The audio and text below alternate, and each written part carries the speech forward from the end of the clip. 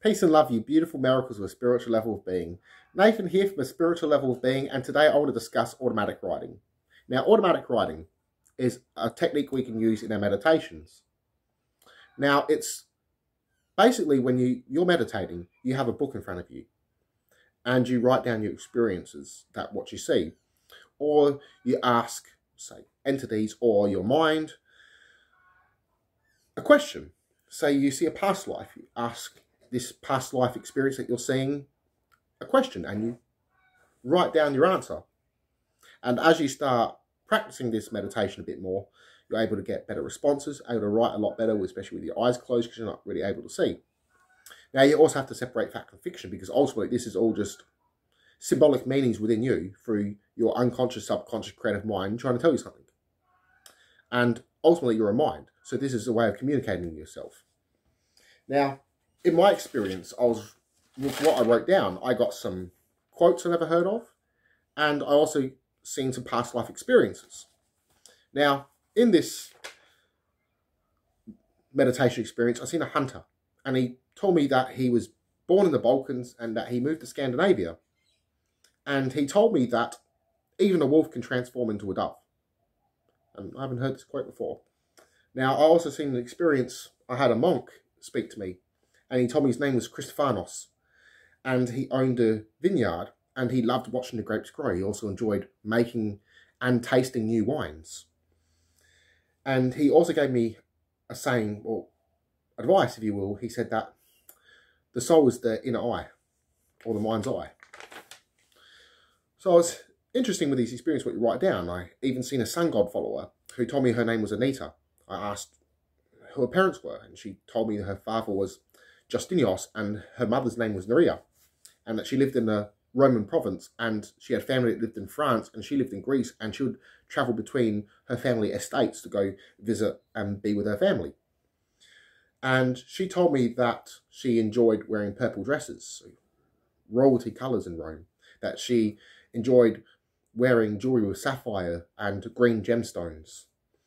And she told me that the light is free charity. So the sun is free charity. And these experiences can be interesting. And it's up to you how you interpret them, how you feel to them.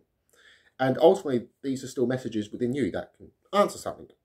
Now, I truly believe that the greatest symbolic meanings, mystic meanings that we truly connect with in life are simply lessons that are returning to us. Reincarnation. So I see everything is of mind. We are mind, we're mostly thoughts. So this is a way of communicating with ourselves in a sense. And meditation isn't about being lost in these visions. It's about exploring yourself, understanding yourself, preparing for death, not being afraid of death, finding peace in places you would feel uncomfortable, living the best human experience you can. Meditation itself is a tool that can help you process this.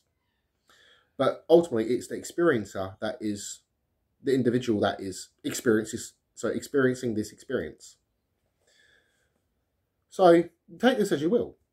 I encourage you, give it a try. What do you got to lose? It's a bit of fun. So in your meditation, write down what you see. Start off drawing spirals, and I love spirals because to me that's represents reincarnation. And the reason you draw this in a sense is to give you a feel of the pen and the paper in a sense. You have your eyes closed and you write down what you see or what the questions are. Another form of meditation you can use is the self-hypnosis view. Same with this is a type of hypnosis because therapists will use this type of meditation, automatic writing, and to experience and resolve past traumas, to actually resolve them, and also to explore the subconscious creative mind, to also explore past lives, to explore a certain individual's reality. Now, as I mentioned before as well, I was about to mention, is this other type of meditation you can use is also a form of hypnosis. And that's when you're meditating is you record yourself and you speak the experiences you're feeling or what you see. And you can play back and listen to what you're describing. And this is a form of self-hypnosis in a sense. And ultimately, this is a message from within yourself. You're exploring your mind. Everything is of mind. All life itself is a mathematical living experience. And you are a mathematical living mind. So, as you start practicing this, both of these sort of meditations as well, you'll start getting more powerful experiences. You'll start getting more of a feel rhythm to it. And so your experience will be a bit more greater and a bit more understanding towards what these meanings actually mean.